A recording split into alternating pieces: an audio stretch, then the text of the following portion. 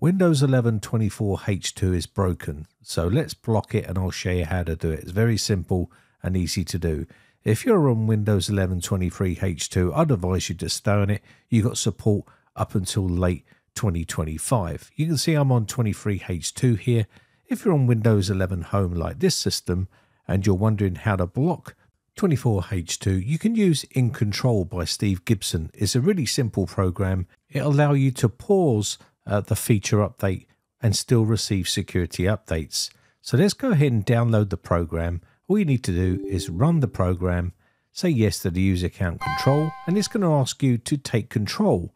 That means it's going to keep me on Windows 11 23H2 and stop me from being forced the 24H2 upgrade. If you've decided to upgrade, all you need to do is release control and run your Windows updates and it'll upgrade to Windows 11 24H2.